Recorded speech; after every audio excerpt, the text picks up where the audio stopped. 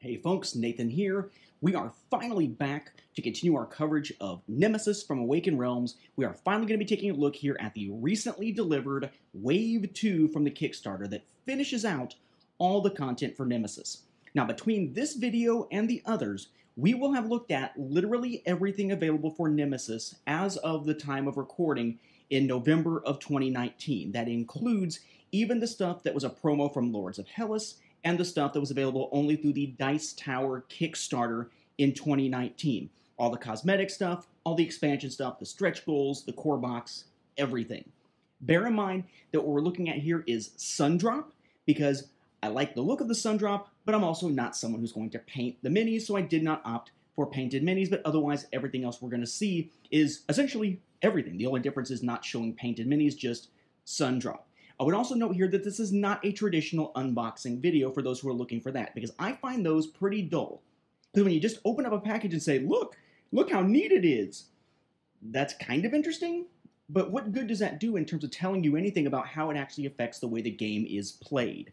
We're going to look at these components and the stretch goals and everything else as we go through each of these boxes that we haven't looked at yet. We're going to deal with, in many cases, what these components do for the game itself to change things up or how they are used. So let's dive into it by first recapping what we have seen before, just so you know that videos on those do exist and what is covered together.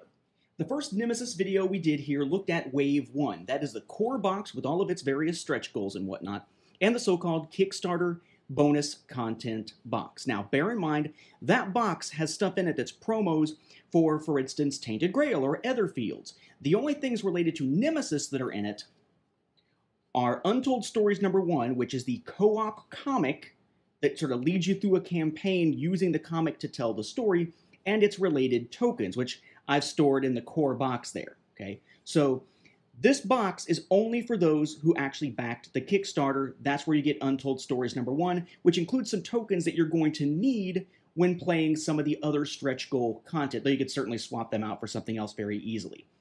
For those who are wondering what's in the core box at retail, simply watch that video and ignore the stuff from the Kickstarter bonus content box, Untold Stories and its tokens, because supposedly, I have not checked this myself, the core boxes at retail are identical to the core boxes from Kickstarter. You just don't get the little box that shipped with it back in Wave 1.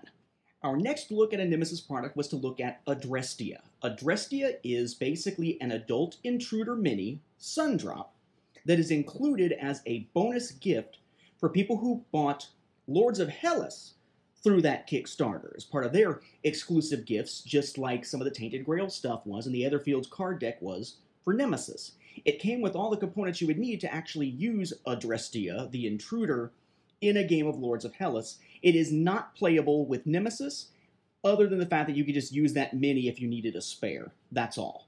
It is promotional only. And most recently, we looked at the Crawl deck. That is that 10-card promo deck, which I have since sleeved, that was available through the Dice Tower 2019 funding Kickstarter, which basically allows any of the characters to move through a technical corridor when not in combat by spending one action card, but there is a drawback that happens. Aside from on this one card here where nothing happens, they all have something bad that happens to you if you try to do it. So a nice risk-reward addition, though these cards are not quite of the same high quality as the cards in the regular stuff from the Kickstarter campaign, which is unfortunate, though you can't tell as much of a difference once they're sleeved. So that leaves us with what we're looking at in this video, which is Wave 2, some of which is stretch goals that were then delivered to everyone, some of which were paid add-ons available within certain pledges or just paid individually, and 2 of which were simply cosmetic add-ons that were not available in the Kickstarter campaign itself, but were made available in GameFound, the pledge manager, after the fact to be added when completing your pledge. Awaken Realms tends to do this. A lot of folks tended to miss those, so bear in mind that usually they do that in case you're finishing out your pledge manager for something like Etherfields or the upcoming Great Wall, and so on. So let's start out with the stuff that everybody gets, which is the stretch goal box right here in the center. Now, as we look at this, one, we should note that the backers were actually able to vote on what the cover art should be for the Aftermath expansion, which wound up being the box art for the stretch goals as a whole. And we should also note here that many sort of quality of life stretch goals and adding the mechanic character were all things that were actually stretch goals that we already saw that were added to the core box, okay? In fact, the Untold Stories #1 comic was essentially a stretch goal that wound up being made much larger and folded in with another stretch goal that we'll mention here this time around. But all the stretch goals that are left, the Aftermath campaign, the expansion, and the Void Seeders expansion that adds another set of aliens to encounter, those are all in this one box, along with some other odds and ends from among the stretch goals. This is the way that they packaged everything so that they only had to send this one other box to those who only bought the core box pledge. They got the core box, they got their Kickstarter bonus content box, and then they got this. As usual, after opening up the box and taking out any rule books or map boards or anything, it's very well packaged, although I will say that the minis are in a lot tighter in this and the other ones than they were in the core box, which means a lot of folks have had a little bit of concern about possibly either scraping off paint if they paint the minis, or possibly breaking them as they get them out. So you want to be careful taking them in and out. This is just one layer, so you've got your lid here, and then just one layer of stuff underneath. We're going to start here with the stuff that is not stuff for Aftermath or for Void Seeders, the stuff that's just sort of the odds and ends.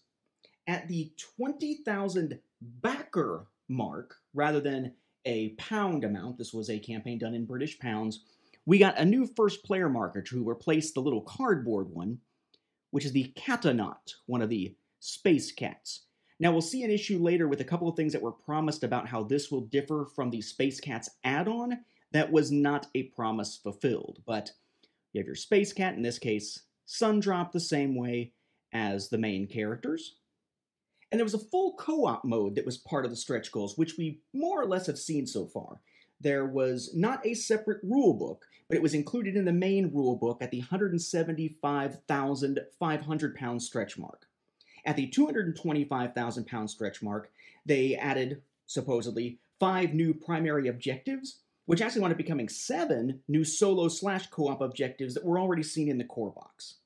They also then said they were going to include 10 character achievement cards at the 250,000 pound stretch goal, and that they were going to have an extra starting card for each character at the $1,750,000 stretch goal. What that wound up turning into was that each character instead has 2 quest cards that can give them different items. And now each character, as of the stretch goals box, will have trait cards that we'll look at when we look at the Aftermath expansion, even though it does include trait cards for the characters from the original core box. So they sort of changed that up a little bit. There was to be a story campaign at the $275,000 stretch goal, which appears to be what they sort of merged into Untold Stories #1 for that co-op campaign that was a comic that was expanded beyond the page count that was actually unlocked through stretch goals, which leaves the only thing left from the full co-op mode section of their stretch goals as the Hourglass at 200,000 pounds. And you might say, well, what's up with the Hourglass, and how does it affect things if we're looking at a situation where the full co-op mode changed quite a bit over time? It is full co-op mode, just not quite the way that they envisioned it at first. Basically, this is an optional thing you can just put in play. It has nothing to do with co-op, you just do it whenever. And anytime you notice that it has run out of sand, you can snatch it up and cause a noise roll in any room you want, which could theoretically force an encounter. If so, it goes after the player with the lowest number of cards in their hand. Then they put it back out and somebody else can do it on a future turn. But bear in mind that if anybody says, you know what, screw this crap, then after a noise roll, presumably the first time it happens, it can be removed from the game entirely at any player's discretion. Then we have the turrets. Now the turret minis are actually pretty cool here, right? They look kind of nice. The different levels of Sundrop are apparent here. This one's Sundrop also, but not nearly as heavily Sundrop as the other two you can see there. Now, the minis actually came at the 1,850,000 pound stretch goal. Then at the 1,900,000 pound stretch goal, the idea was to add tokens, 10 of them. And then at the 1,950,000 pound stretch goal, we were going to have a room tile added. Well, what they decided to do was sort of change this up a little bit, and instead of having 10 tokens and the room tile with the 3 minis, it became 9 status tokens, 3 turret exploration tokens, instead of just the 10 regular, and the room tile. So the idea is that the room tile is just one of those number 2 rooms. So it might show up in a game, it might not, but it lets you control the turrets. But you can use them even if this doesn't appear in the game, which is why they changed it up a little bit, because you can still find a turret in a room by just pulling its exploration token, and there's a turret in the room. Just like you could pull an exploration token, have something like fire malfunction, whatever, and it's, you know, the number there is going to set your item count in the room, that sort of thing. And just like with the engines, where you have a stack of 2 different status possibilities that you shuffle, and the top one's the one that tells you what the actual status is of that engine, each of these 3 turrets gets 3 turret tokens that get stacked, and the turret can be inactive, which means it does nothing. It can target just intruders, just the aliens, right? Or target all, which means also targeting players. Basically, if it's active for either intruders or all, then when one of them steps into the room, whether it's just an intruder or a player, depending on the token, they get shot at. But then that gets resolved during the fire damage step. Any intruder that's in a room with a turret during the fire damage step does take damage from it, but then destroys that turret. The players can take him out with the demolition ability if they want to. But the idea is that in a game without the control room, the status is just the status. Whereas in a game that happens to have the control room in play, the turret room, that would allow you to actually change the status at will. Now, the rules for those things are included in the rulebook specifically here for Aftermath. That was a 2,350,000 pound stretch goal. Aftermath adds a new shuttle board here, which has a main room, has 3 number 2 rooms available, plus, you know, technical quarters and stuff like that, and has a new counter here for what are called alerts. This gets placed alongside the regular Nemesis board, generally the normal one, not the hard mode one, and is treated essentially as if it's part of the ship until it's time for it to leave. You're able to move from this main room into any room that has a technical quarter attached to it in the regular Nemesis board, and you can go from any room on the regular Nemesis board that has a technical quarters entrance into the shuttle. And note that doesn't require the mechanic, it doesn't require the crawl deck, you can just do it. Aftermath then introduces us to 5 new characters that are all a little bit weird. They do some unusual things. They're designed to be sort of advanced characters, and these were all characters who were discussed among the community during the Kickstarter campaign, and whose actual sculpts and art are exclusive to the Kickstarter campaign. So even if the Aftermath expansion eventually does get a retail release of some kind, the art and the sculpts will be different. This is the CEO. Again, Sundrop Mini here. He's got his nurse bot with him. So he's sort of like the Mr. Wayland kind of guy. And you'll notice here that, as with all the characters, he has an action deck, but his is actually 13 cards thanks to the nurse bot rather than just 10. So the CEO has Search, as does everyone, Demolition, Rest, Interruption, and Fast Repairs. Notice here that little symbol there, that means that this gets actually done by the nurse bot, not by the CEO, which winds up lowering the nurse bot's energy by 1. How he gets that energy, we'll talk about in a moment. Then he has Authority, Stop It, Protect. Notice this new symbol here, this X, that basically means that there's no action cost to go with it. You just play it, but it's discarded from the game. It's gone once it's used. It's a one-use, one-trick pony. So you have another Protect, then Robotic Punch, another Robotic Punch, Computer Skills, and finally, just one more thing, something that allows you to do something after you've already passed other than just an interruption. Now his starting item is the robot, okay? And this explains how you're going to wind up being able to keep the energy on the robot. He starts out with 5 energy, and basically each time you use one of those robot actions, he expends 1, but if you get an energy charge item, you can just power him back up again. Then, like all characters, he has 2 quest items, but interestingly, they're both identical in terms of where you go and what you do to activate them. The key here is that when you activate them, they are 2 different ones, but the crew, the other players, have no idea which one you've actually gotten access to. The pod override is going to let you remove any one escape pod from the game, just blast it out into space, or fix one engine or break one engine of your choice remotely rather than having to actually be in the engine room. And the ship codes let you basically change where you're going, change the destination of the ship at will, or you can use it to grab an item of your choice from any particular item deck, which is really awesome when you're in one of the rooms that lets you pick from any of the 3 decks. So pick your deck and then search for your item. So basically you can purposely get whatever item you need from the game. And then this is something new. These are those trait cards. It's the art on the back and then a trait that adds some benefit or some drawback or a combination of both for that character to add to their dynamism throughout the game. So in this case, the trait is Unlimited Ambition. You start the game with a body serious wound. As long as your robot has energy markers, this wound is considered as dressed. Before the game starts, check the corporate objectives of each player, right? Remember, everybody has a corporate objective and a personal objective. He can see all the corporate objectives before play even begins, because he's the friggin' CEO. Now, these were all unlocked in chunks. We've already touched on the Unlimited Ambition aspect here already, because we talked about the trait cards and everything. So for the executive, for the CEO, he was unlocked as a mini at the 2,950,000 pound stretch goal mark.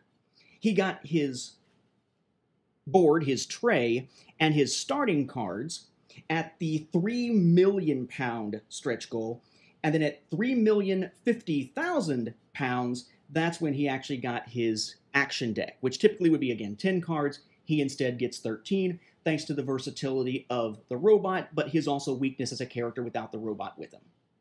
Our next oddball here is the android. The android had its mini unlocked at the 2,200,000 pound stretch goal. It unlocked its tray/board and its starting cards at 2,250,000, and then its action cards at 2,300,000. Here's your mini. Okay. As for her action cards, as expected, she has Search. She has another Search. Self-Repair. This is her way of healing. She can't heal with normal healing stuff because, you know, she's a friggin' android. Demolition. Interruption. Repairs, regular repairs. Computer skills, as you'd probably expect.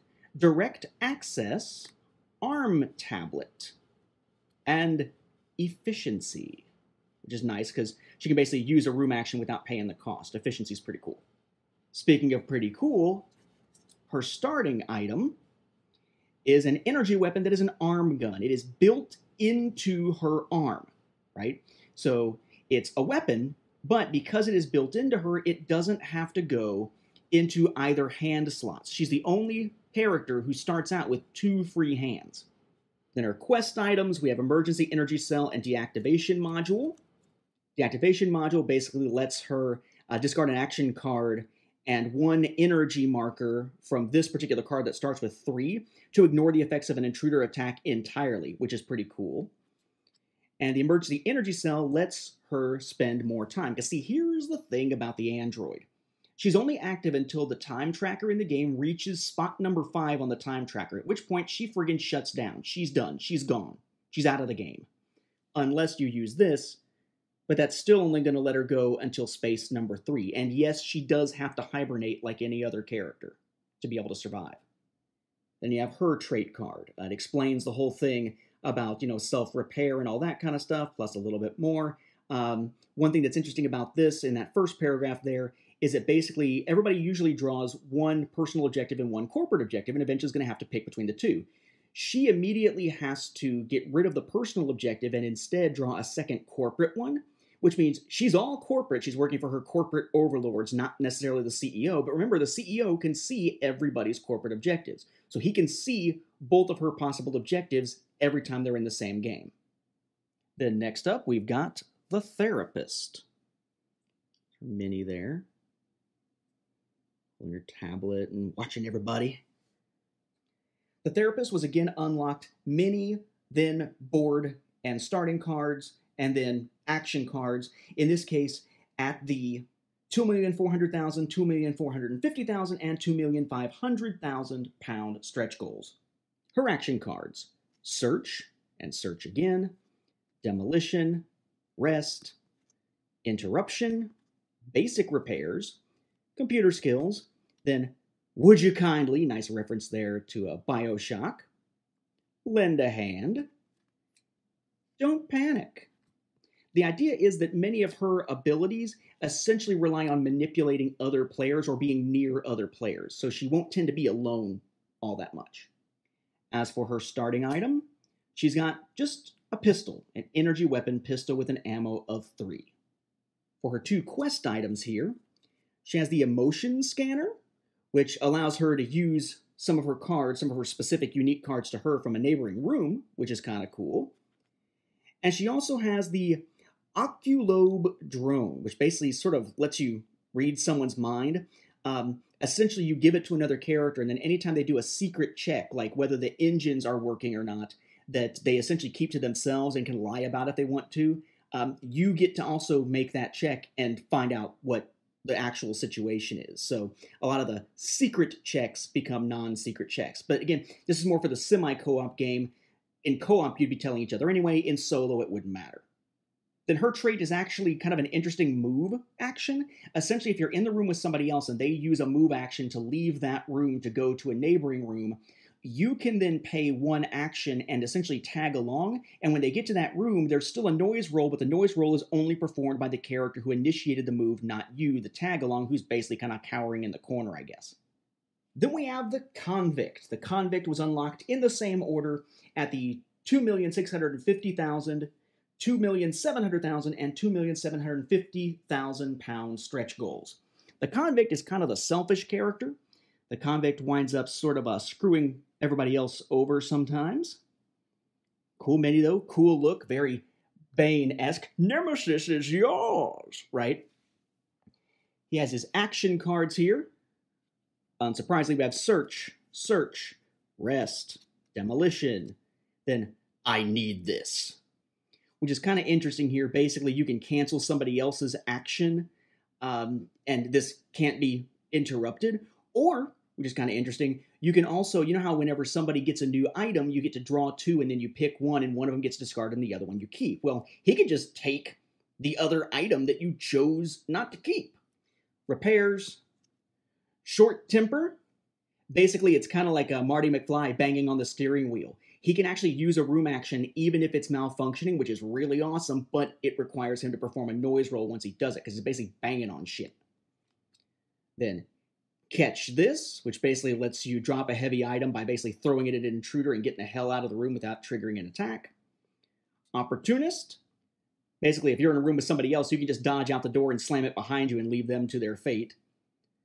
Bash, which is a form of a melee attack, but it allows you to score even if you miss. So he's pretty strong, pretty much, kind of all in it for himself, but he's got some complications. You notice here he has 2 starting items. He starts with the cuffs, okay, which he's wearing when he starts play, which takes up some space for him. And at the start of the game, you're going to give the cuffs key, which is the only thing that can actually get rid of the cuffs, to the bounty hunter character, the other one we haven't looked at yet, and if the bounty hunter isn't present, you give it to any other character of your choice. So whether or not you ever get that hand free again is entirely up to a different character. And notice he doesn't start with a weapon. Presumably that's why he gets the bash ability. We have 2 quest items, as one would expect. We have Augmented Arm, basically sort of helping him out when he's in tough shape. And then Pipe. What's interesting about the Pipe is that basically when he uses it, it gets flipped over, but then he can find it again and flip it back over. And it basically allows him to avoid contamination with a melee attack when he misses. As for his trait, he is tough. He only dies when receiving any wound after his 4th serious wound instead of his 3rd, but he can still be killed normally by intruder attack card effects. So just in terms of regular damage he can take, he's a hell of a lot tougher than everybody else. But 33% tougher? And then finally for Aftermath, we have the Bounty Hunter. Now, he was unlocked in a slightly different order The action cards were actually unlocked first at the 2,800,000 pound stretch goal. Then at 2,850,000, that's when his miniature was unlocked, and actually turned out to be 2 minis, as we'll see. And then at 2,900,000, that's when the tray and the starting items got unlocked. There's our bounty hunter. Kind of a gruff guy there, but he brought along his pooch, Laika, which is cool. His action cards, we have search, and then search, and rest, and demolition, and interruption, and repairs, as you would expect. Then we have taking aim, tactical move, so some aspects kind of like, soldier and stuff we've seen before. But then go girl, not you go girl, but like go girl, which allows you to move Laika, again the dog, to a neighboring room or return her back to the board, so you can send her out on things to do. And then sentinel, right? If she's on the bounty hunter board, basically she helps you ignore a surprise attack, sort of by barking, I guess, when the intruder comes in. Or if an intruder attack would kill you, you can discard her entirely, including the trait card, as we'll see, and ignore the attack. So she basically jumps in the way and gets killed. But you survive. So, kind of cool there. His starting item is not the cuff keys. Those come with the convict. His is just an energy weapon, a rifle, 247, with an ammo of 5. He then has his 2 quest cards. Then we have aggro override. Say you're in the room with an intruder and so is Laika. Okay? Instead of Laika leaving the room when you use one of the cards that would send her out of the room, instead she can deal 1 injury to that intruder and stick around instead of moving. Or the seek mod, which lets you basically send her out and perform a search action where she is, and then she returns back and brings the item with her. The trait card explains how the Laika mini actually works. Basically, before you perform your first action on any game turn, not any round, but any turn, you can move Laika to a neighboring room or call her back by putting her back on the board, regardless of distance, which is cool. When Laika's in the same room as a bounty hunter and an intruder, you'll automatically call her back. She's coming back to basically protect you. And when she's on the main board, she performs a noise roll just like any other characters. And she is considered a player on the left of the bounty hunter when it comes to player order. But she ignores fire, because she can just sort of dodge out of those rooms. It is not attacked by intruders, so she has some benefits to her that allow him to sort of have more reach than a character normally would. Now, I did say that when we got to the point of talking about Aftermath characters and trait cards, there were cards for the original game's characters as well, and we'd look at them. That's where we'll take a look at these here. They're included in the Aftermath box, and you can play them with the base game without having to play any of the Aftermath stuff with it other than just the trait cards.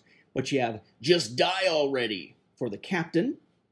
Basically, just, you break out your 6-shooter and you take a shot, and then without having to pay for it again, you can just basically fire another one. Even multiple times, as long as you've got enough ammo. But it's a bit of a gamble because you don't actually check the injury effect on the intruder until after your last shot, not between shots. So you may wind up using up ammo you didn't need to use. For the pilot, you've got Authorization, which allows her to open or close any single door anywhere on the ship when she does the cockpit room action, which is cool.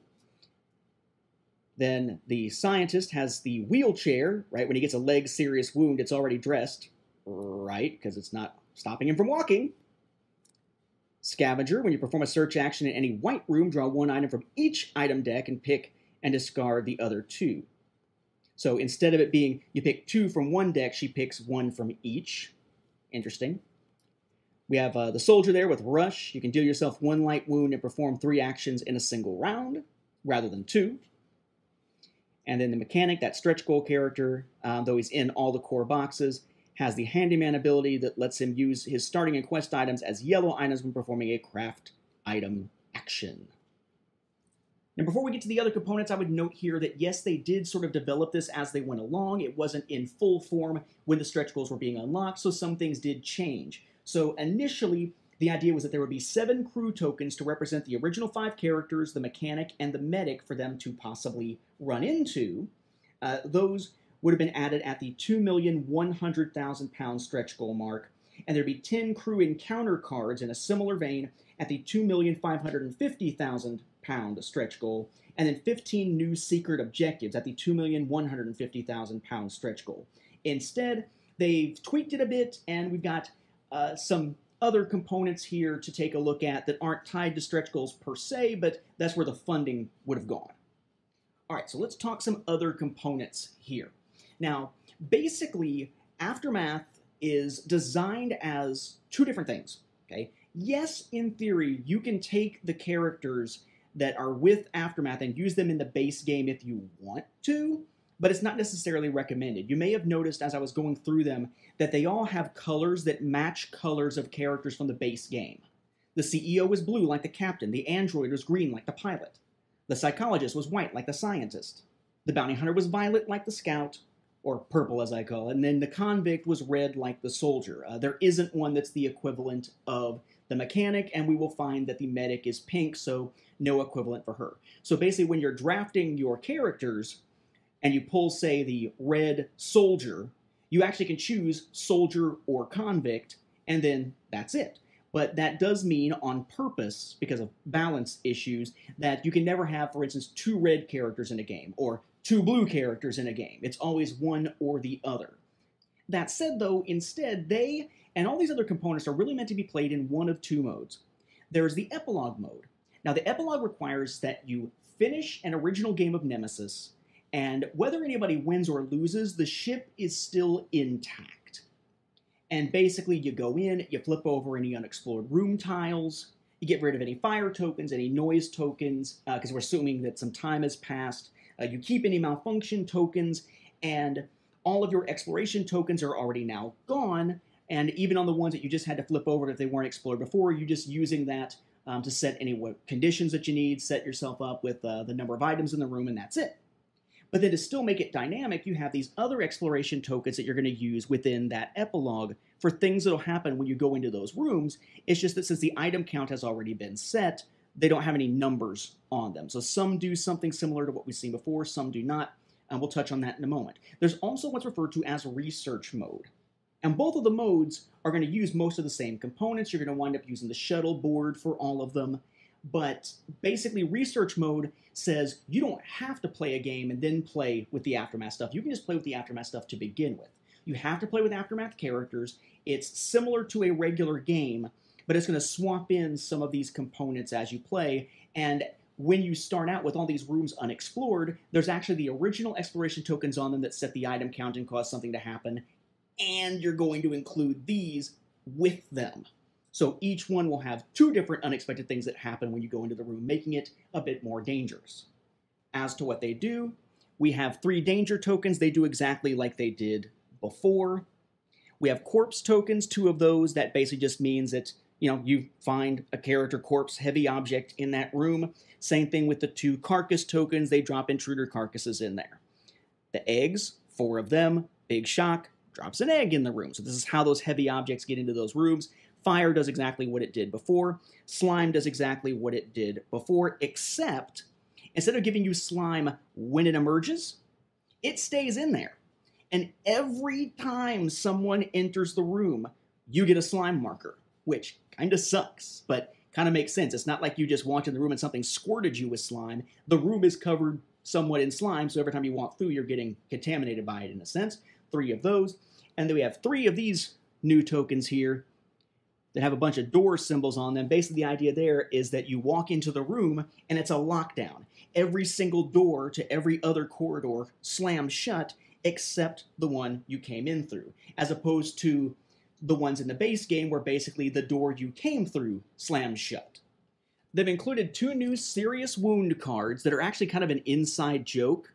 They weren't intended to be in it, but now we have melted, based on the fact that initially, because of a bad mold, you had some melted soldier minis that went out with Wave 1. So they used the design of the melted soldier mini to give us the melted serious wound here. If your character has a slime marker, each time you pass in the player phase, your character suffers 1 light wound because the slime is effectively melting you. How very aliens of them. You have 5 help cards. One side is the Aftermath help. The other side is about intruder bag development in general for the main game. Bear in mind, though, that in the epilogue mode, there is no intruder bag development. There are 3 new special crafted item cards. It's 2 each for 3 different types, so it's a total of 6 cards, even though the manual says there should be 9. It is only supposed to be 6. And they can only be used in a special crafting room. When you go to the crafting room and actually use its ability, you can, for instance, turn an energy charge into a laser pointer. You could change clothes into an enviro suit, or you could change tools into a combat drone.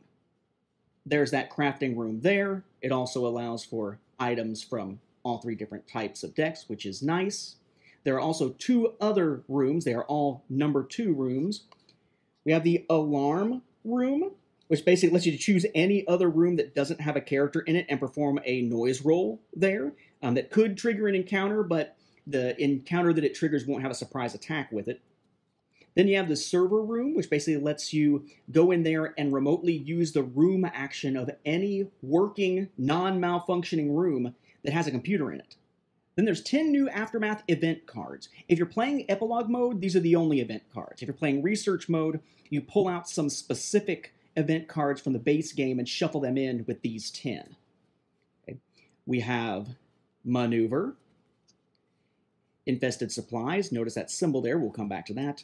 Adaptability, Screeching, Sparks, Warbling, Dripping, Slimy, Royal Ceremony, Eggs Hatching. Yeah.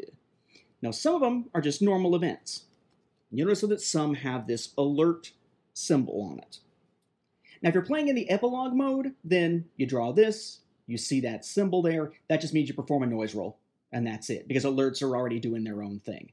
On the other hand, if you're playing the Research mode and you draw this where you see that event symbol there, then you're going to have to break out an event, and basically you have 5 turns in which to actually resolve that event.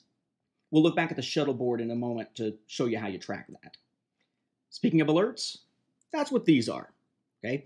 In the Epilogue game, you're going to start out with one of these, and you have 2 turns in which to resolve it. Otherwise, you're all screwed. Game over.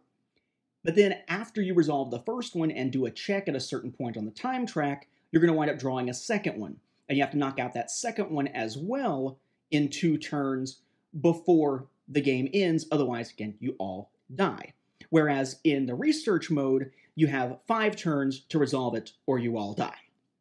You might be wondering, wait, in the Research mode, what happens if you're still working on it during those 5 turns and another alert comes up? No, you just ignore it if a second one comes up. Now, as for these alerts, they are set just like objectives are with a number of players. Some of them have a spot where you have to actually put a little counter to make sure you've done a first step. Like in this case, scrambled eggs for 1 billion. Take 2 intruder eggs to the main room. So the first time you do, you'll put 1 there so you know you've done it once, and then it's resolved after the next time. Goo examination. Map update, 2 steps. 1, put the tracker, and then do the next piece here. Decaying samples, kill the alpha, get fuel, recover samples, decontamination procedure, disarming the bomb, escape control. We're back to the beginning again. Again, not many of these, there's only 10 of them, but it makes for a pretty dynamic and frantic game where you really need to work with each other before stabbing each other in the back. Here's what I'm talking about tracking-wise. You'll start at 5, that's when you'll have your first alert in Epilogue mode. At 3, that's when you check to see if you have actually fulfilled it. Then you draw a new one if you have. Then that brings you to the 1 where you check again, and so on. That last marker is when it leaves. Now in Research mode, you're using the regular corporate and personal objectives, but in Epilogue mode, every character will draw a random personal requirement that must be met for them to be part of winning when the game is over. The idea with the Epilogue is just that when the timer counts down to 0, then the shuttle takes off. As for 13 possible personal requirements, again, different depending on the number of characters, which ones are available. We have scuttle the ship, destroying the evidence, log in, bringing specimen, trophy, friends until the grave, collector, field trials, madness, crafty, finders keepers, another madness there, destination Earth, and then we're back to scuttle the ship again. Now what's interesting also is they've got kind of a weird card here as well called the lucrative offer for Epilogue mode. Essentially, at any point you could just abandon your own personal requirement and instead send the signal and escape on an escape pod with an intruder egg. Basically, if you pull that off and you pass the contamination check so you don't die in the escape pod, you got a solid victory there. It's not necessarily easy because you got some stuff you got to do first, but you can toss your personal requirement out the window, say screw the alerts and screw everybody else and get the hell out of there. That brings us to the other main part of the stretch goals box, which is the Void Seeders expansion, which introduces a new alien race. Kind of. Because really only 2 of the different mini types are actually real. The rest are all sort of figments of the crew's imagination as they're going frickin' bonkers.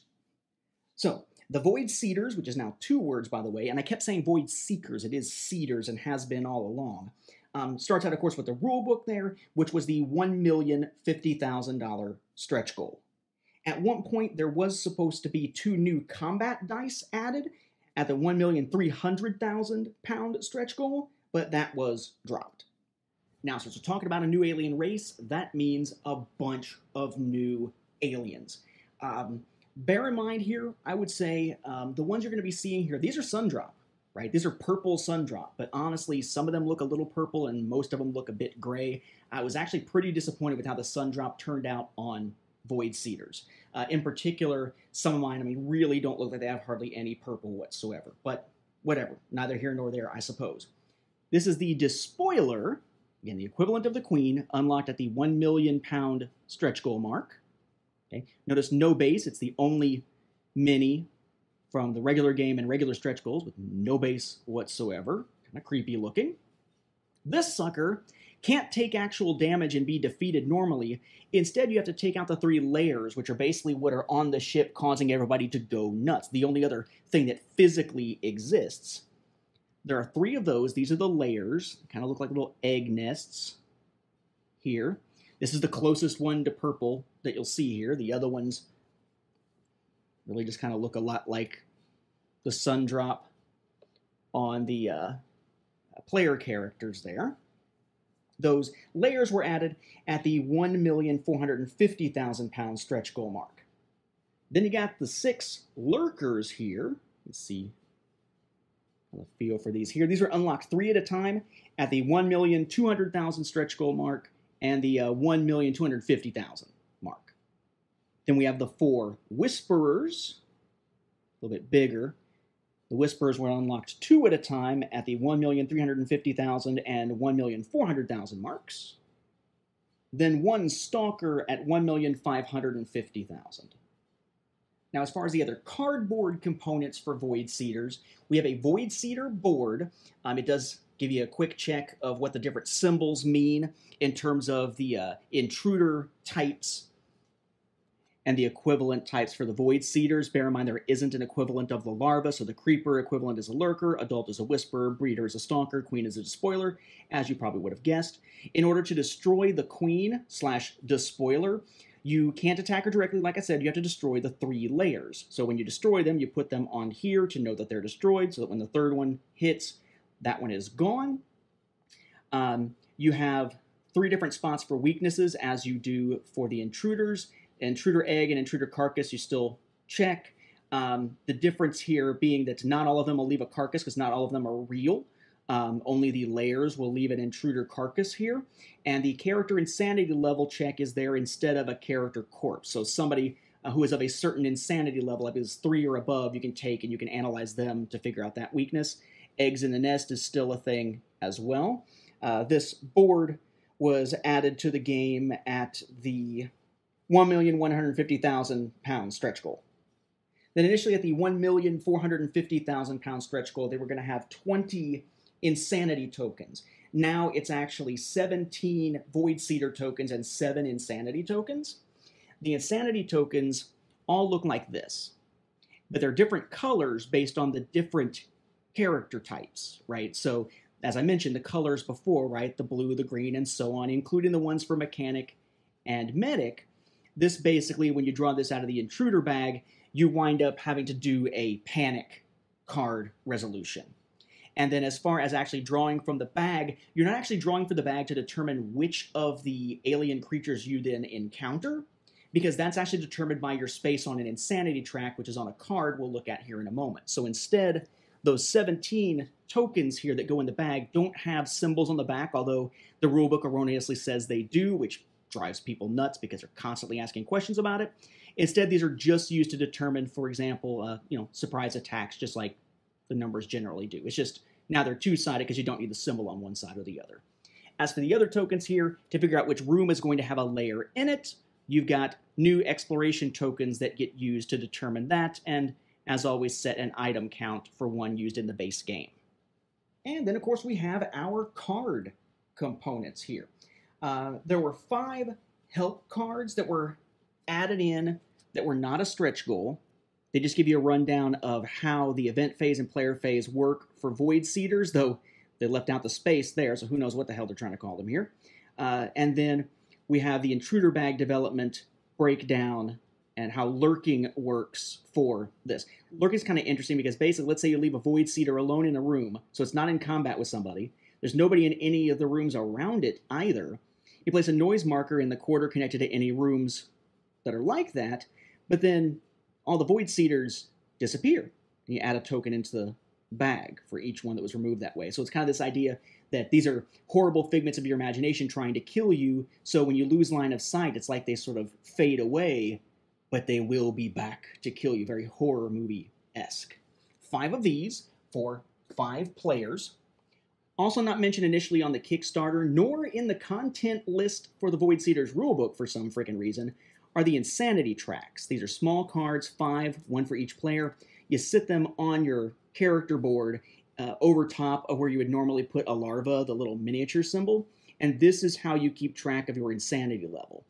You can go back and forth between 1 and 2 if you have something that lets you drop it once you've gained it, but then once you hit 3, you can't go back down to 2, and then it's moving between 3, 4, and 5. You hit 5, you're at the maximum, and if something comes along to cause you to gain more insanity, you die instantly.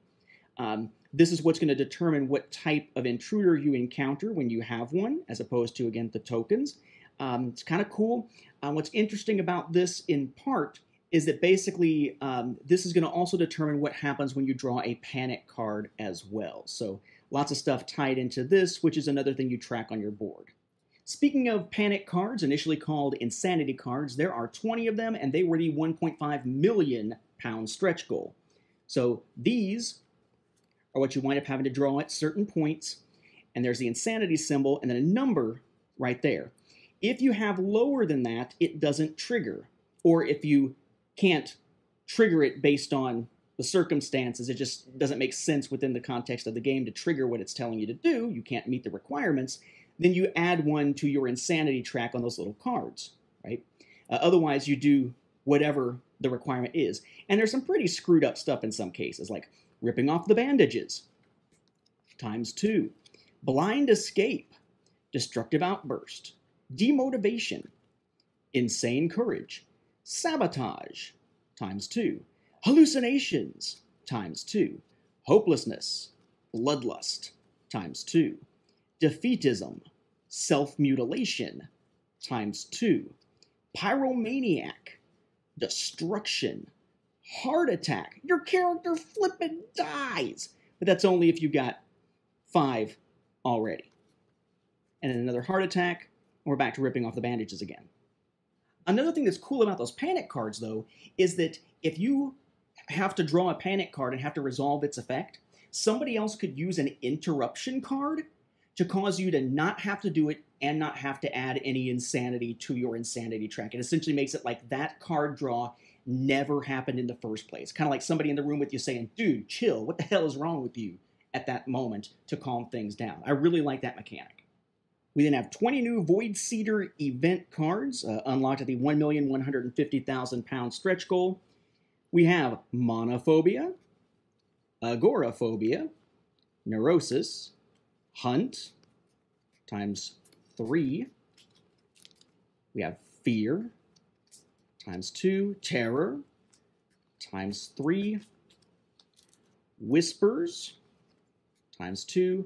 Ship AI failure, Fire wave, fuel explosion, evacuation pod ejection, computer system failure, generator overheat.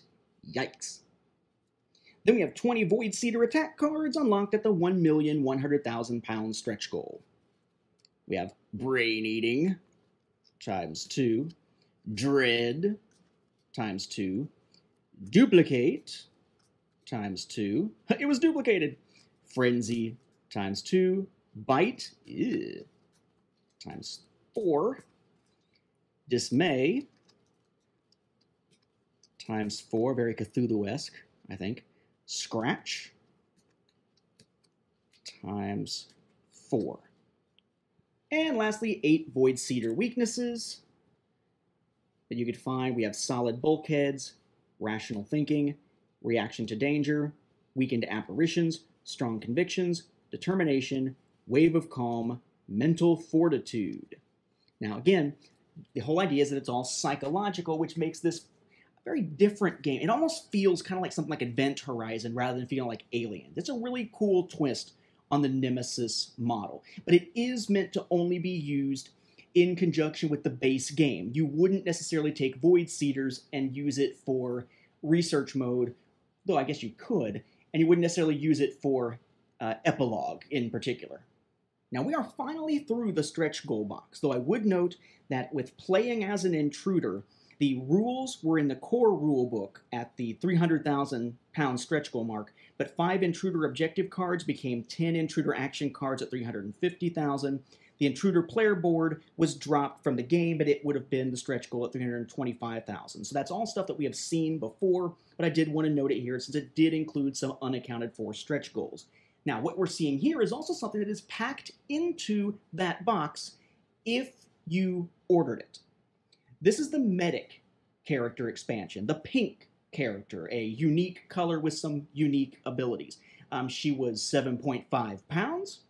You could also have gotten her for free if you were a first 24-hour backer. She has her own character tray / board, as you would expect. Here's her mini. She has a little ring here, as the original characters did. I would note that there's a lot of complaints that the bases on the Aftermath characters are slightly small relative to those rings, so they don't quite stay on.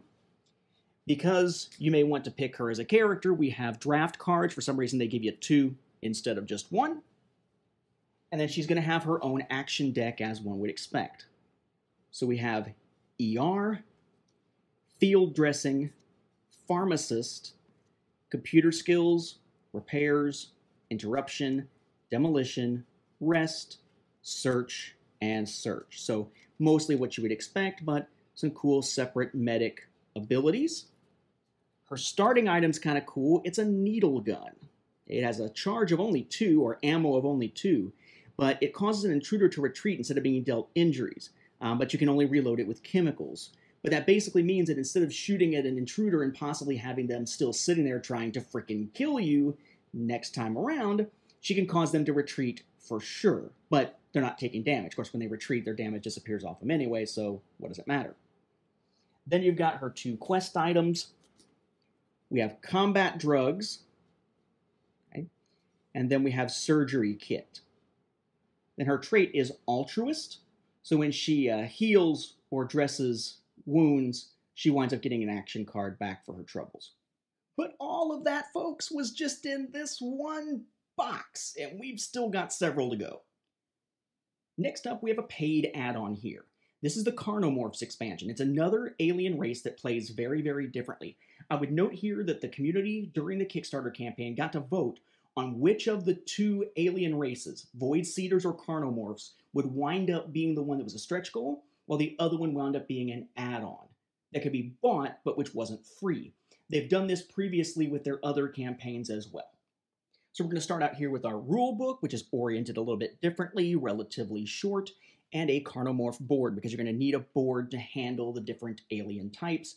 Again, no equivalent of a larva, but our creepers are metagorgers, the adults are shamblers, the breeders are flesh beasts, and the queen is known as the butcher. There is a place for eggs in the nest, as usual. What's different about this is the Carnomorph adaptations. Instead of having weaknesses, think of this game as like hard mode when you're playing with the Carnomorphs. And again, it's meant to be mixed with the base game rather than the Aftermath stuff. You have the Shambler, Flesh Beast, and Butcher slots here for the Character Corpse, and Intruder Egg weaknesses, so to speak. The idea is that you have these Carnomorph adaptation cards that make them even friggin' stronger.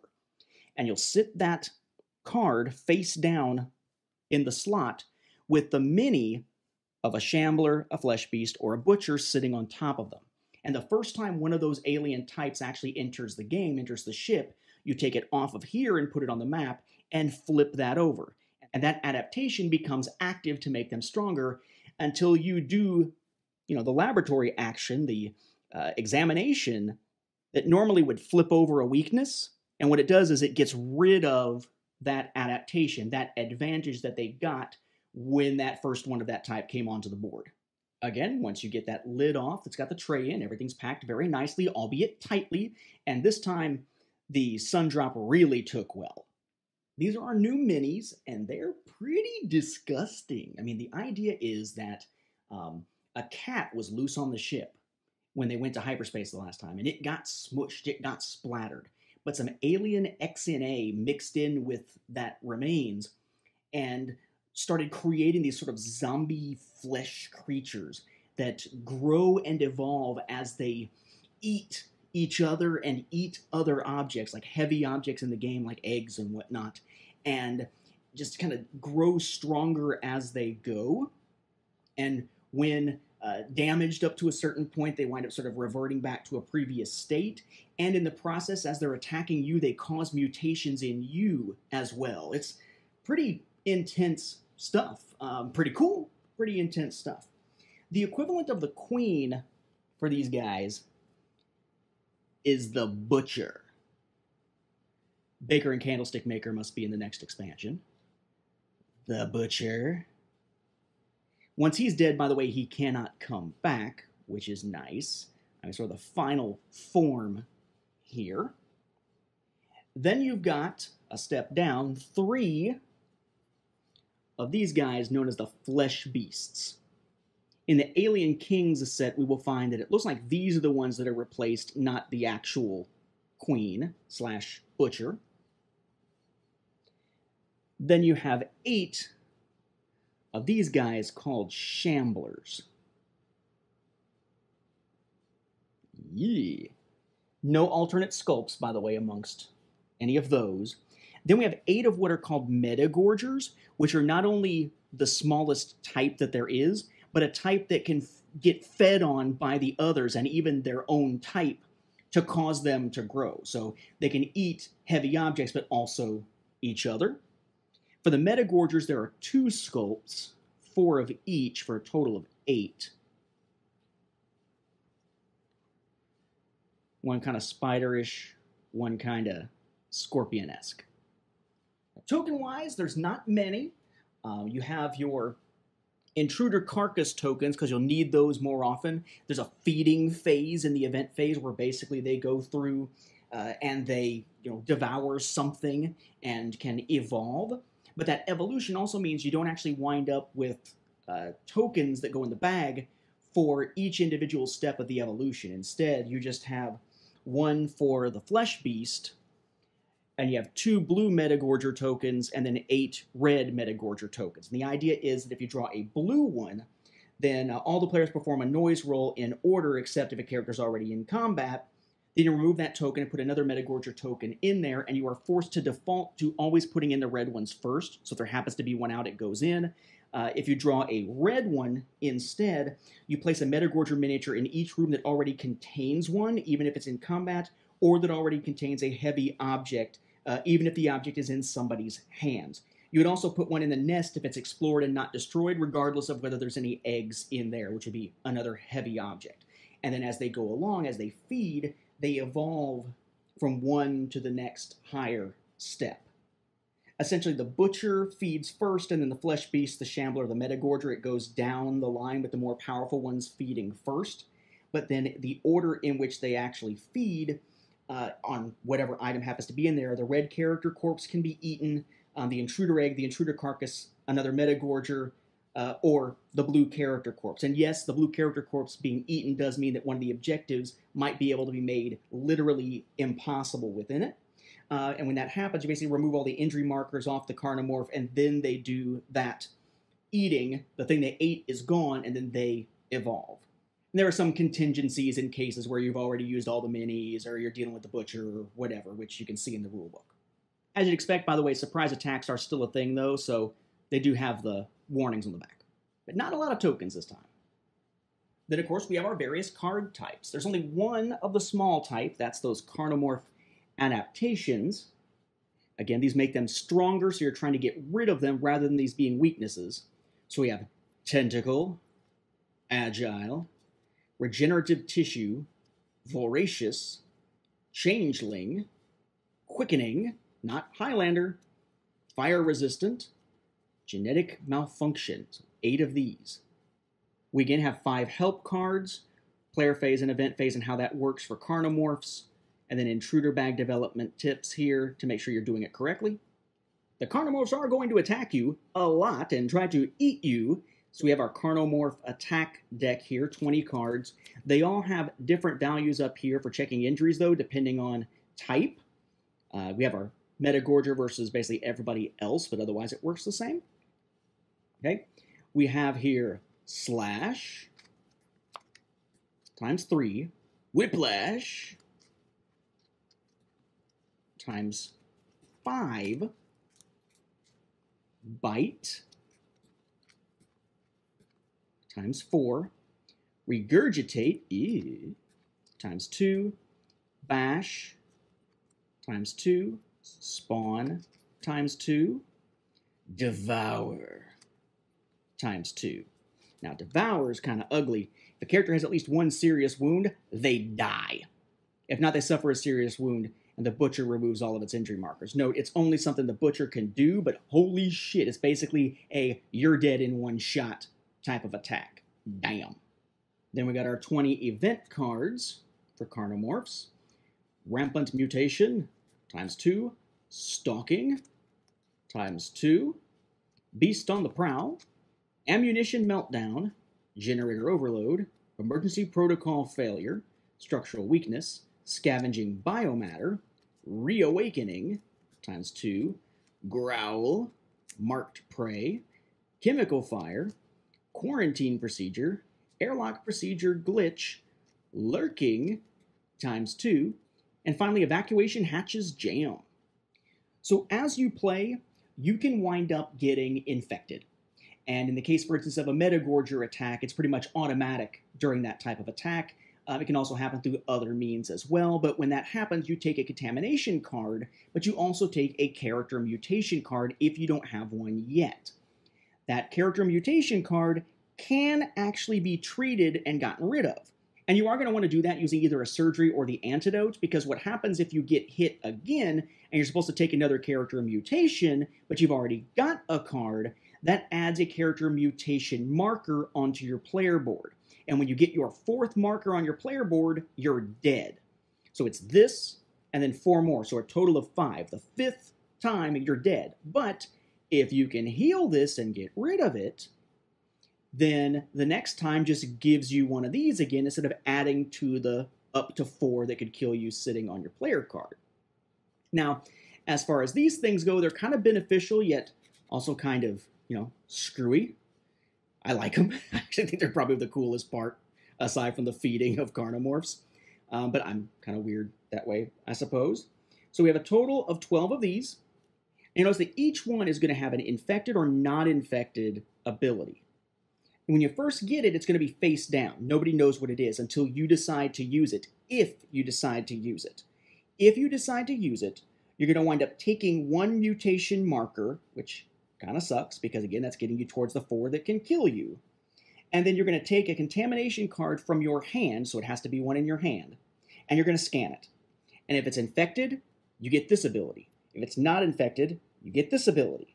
At which point, you take that contamination card that was not infected, you get rid of it, and you draw a new one in its place, which may be infected. So each time you use the ability, you're getting hit for another mutation marker, and you're running the risk of more infection. Yikes, right? Though I would note the contamination check works a little bit different at the end. It's not an insta-death thing, so much as each infected card that you wind up having among your contamination cards adds another mutation marker, and if you hit 4, you die again. So it's all still very thematic, but it works a little bit differently than the regular game. So these abilities, we have Adaptation, Escape Master, Contortionist, Scream, Genetic Malfunction, Boiling Blood, Sharpened Senses, Mimicry, Shapeshift, Gastronomical Revolution, yikes, and Regenerative Tissue, and then finally, Claw. So is it awesome? Yes. Is it freaking gross? Yes. Is it awesome because it's gross? Kind of, actually. I really dig the Carnomorphs expansion. It was a 30-pound expansion as far as cost goes against British pounds. It was included in the Intruder Pledge, or in my case, the Sundrop Intruder Pledge, but it could be added to any of the other pledges. Now we're finally getting into the smaller stuff. Thank goodness. The Terrain expansion was a 20-pound expansion. You could get this in the Captain's Collection, which is just the core set, stretch goals, this, and the art book, or it was included in the Intruder All-In Pledge, either some drop or not.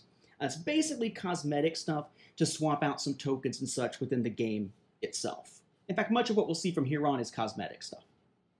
When you open it, you essentially have 2 layers of stuff. You got the one layer with one underneath it with no plastic over top of it. This is the first layer stuff here. They're just replacements for the doors and the escape pods. So you got some of the doors have sort of that corner damage there.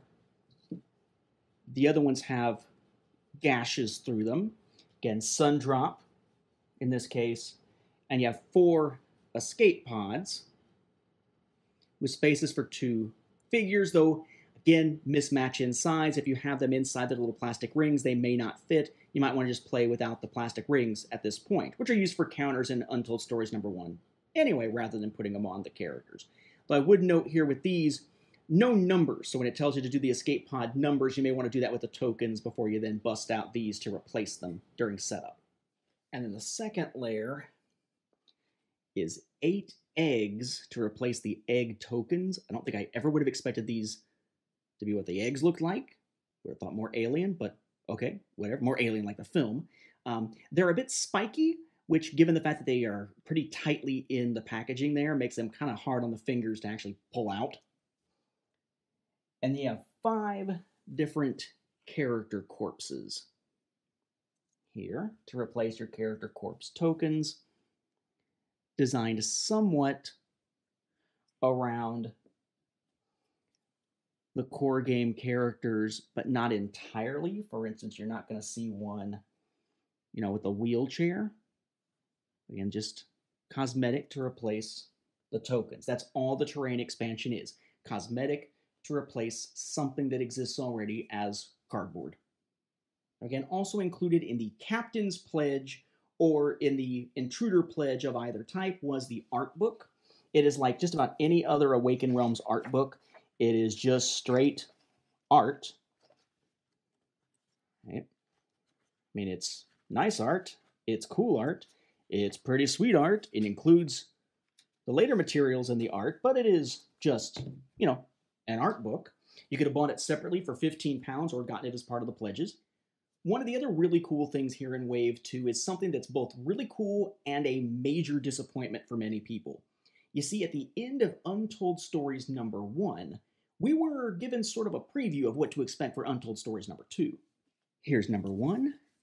It says, coming soon, Untold Stories #2, the Nemesis single-player campaign. That is not what Untold Stories #2 wound up being. And there were a lot of people who saw when Wave 1 material was coming out that Untold Stories #1 said that #2 would be a solo campaign, got all excited, and when the pledge manager reopened between Waves 1 and 2, added Untold Stories #2 to their pledges when they hadn't had it there before, specifically because they wanted that solo experience. That is not what it turned out to be. We're told that, well, that page that said, the single-player campaign was what was coming in #2, that was actually something that was from an earlier draft of Untold Stories #1, and it shouldn't have still been in there. But it was something that was never clarified until Wave 2 started to frickin' ship. What it is instead is a set of events that you can build in with a comic-style script into your regular semi-cooperative game. Still scripted very much like Untold Stories #1, but instead, it's not one main campaign scenario. It's something that adds a lot of replayability and some cool stuff into the game, but it's not one big campaign. And again, it's not solo. what's going to happen is you're going to have this special event deck. And at first, you're going to draft during your game setup one of these cards, and that'll tell you which storyline you're running out of 7. Nemesis Run, Wildfire, Midnight, Sunburn, Watchers, Feral, and Voyagers. The top is basically having you set up some stuff for that particular scenario. But then as you play, there will be times where you have to draw an event card. When you draw a card, you ignore this stuff, and instead you look at the bottom, find which one you're actually running. Like for Nemesis Run, on the next card, you'd find Nemesis Run, and it tells you what event to go to and proceed from there. There are various choices.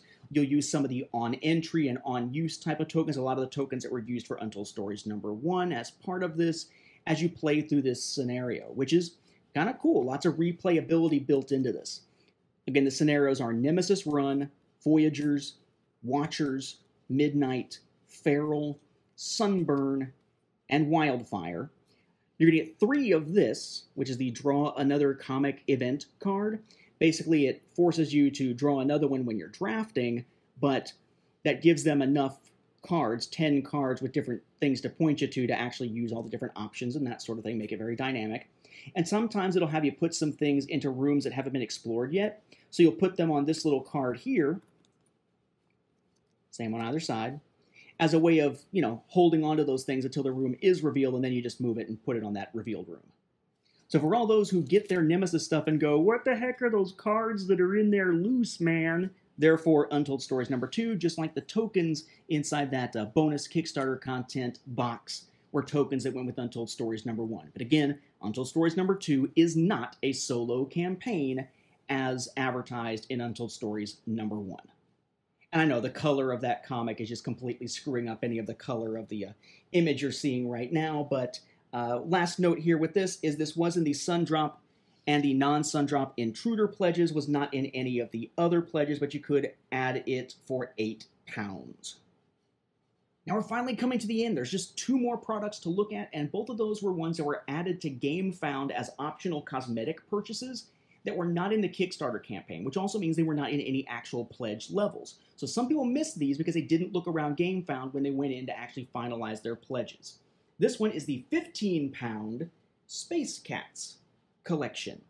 The idea was that they created Space Cats to represent not just that first player token where the Space Cat is there, the Catanaut, right, is there in the spacesuit, but also created one each to represent the different alien types. There was some voting as to which one would be the first player token. The ones that weren't chosen were added to this. Now, I would note here that in the description on GameFound, they said that these Space Cats were going to be bigger in scale than the first player token. That turned out not to be the case. They're the same size. They also said that the first player marker Catanaut, right, the astronaut cat, was going to have a different base as the stretch goal versus the bigger version that would be inside this. Also not true, they are identical minis. So if you get this, you got the stretch goal one and this one, so you got 1 duplicate and then the 3 for the alien races. Again, nicely packed. And we have 4 art cards representing the different types for Void Seeder, Carnomorph, Intruder, and Catanaut here. There's our Catanaut. Again, we've seen that one before. The Intruder version. Probably my favorite one. The Void Seeder version, and bear in mind these are all Sundrop, but they're Sundrop in the same way as like the terrain expansion or the heroes, not the different colors of the individual alien races. And then the Carnomorph one, probably my second favorite of them. So again, all cosmetic. I tend to use them as first player markers depending on which alien race we're playing as most of the time. As for those cards though, by the way, you'll notice those were just art cards and I put sleeves on them. Officially, if you get the pledge and do the add-on that's going to include sleeves that are supposed to cover everything, what they will send you are sleeves from the brand Paladin, and you're going to get 8 packs of Percival, 8 packs of Arthur. Percival are the large ones, Arthur are the small ones. Each pack has 55 sleeves in it of either type. You are going to have plenty of Arthur. In fact, you'll have some left over. Of the Percival ones, If you sleeve the art cards, not just the gameplay cards, but the art cards with the concept art from the core box and the ones from Space Cats, you're going to run out of sleeves. You'll need one more pack of Percival. If you don't sleeve those, you're fine. For me, I have the crawl deck, which was outside of the Kickstarter, so I was going to need more sleeves anyway, so I just bought one extra Percival pack on the side. But bear in mind, you will need one more if you plan to literally sleeve everything rather than just sleeving all the gameplay-related stuff. I just want to protect everything. And finally, we come to the last of the items for Wave 2 of Nemesis, which is Nemesis Kings. This is probably the one that has the most people kicking themselves because they didn't see it in GameFound when they just jumped in and finalized their pledge. Alien Kings was something that was available for £30 as an add-on. The Kings is basically just alternate sculpts that are theoretically for the Queen versions of the different races, but again, since there are 3 actually in there for the Carnomorphs, I actually tend to think of those as replacements for the Flesh Beasts, not the Butcher. And then the other 2, the ones for the Void Seeder there to replace the Despoiler, and the one for the Intruders to replace the Queen, do match that Kings for Queens swap out. There are no new gameplay elements involved. It is just a cosmetic expansion, though people on Board Game Geek and elsewhere are creating their own sort of house rules for how to use these in some alternate way. As always, they are superbly packed, and here they are. Each one sun-dropped, thankfully, in the color of its particular alien race, rather than being sun-dropped in just the regular hero color, because that would have looked kind of weird on the board. So to replace the Intruder Queen, here's our Intruder King.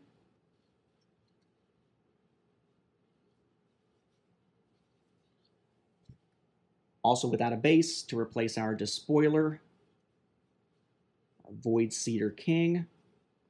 Again, theoretically purple, looks more gray to me. And then 3 identical, again, I would assume to replace Flesh Beast instead of Butchers, Carnomorph Kings. It's nasty. It's like he's got like a zipper that just opens his front and just, whoo! Probably the nastiest looking of the Carnomorphs, and that's saying something. So there you have it, ladies and gentlemen. All of the material available at this point for the game Nemesis from Awaken Realms through both Kickstarter and some odds and ends here and there.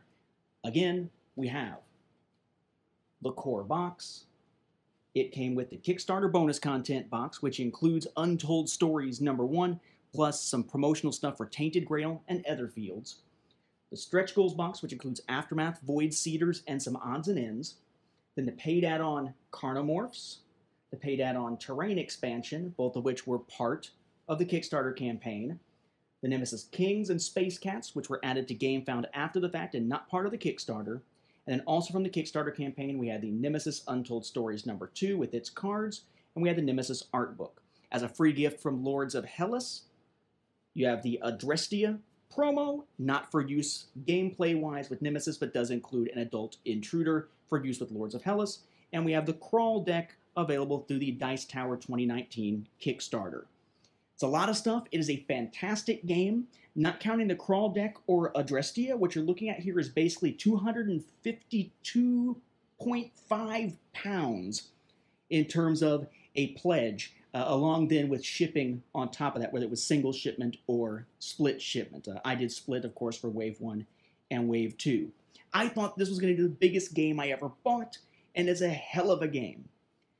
And now I have Tainted Grail on the way, which was significantly more expensive, and then Etherfields is coming soon as well. Awaken Realms does some fantastic games, but they're enormous, and they're expensive if you want everything. But honestly, everything is really sweet when it comes to their games. I'm glad I did it. Now I just got to make sure I have the shelf space to put these away. We will be returning soon to Awaken Realms, by the way, when Wave 1 of Tainted Grail hits my doorstep. See you then, and I hope you've enjoyed this look at Wave 2 of Nemesis, along with our previous coverage.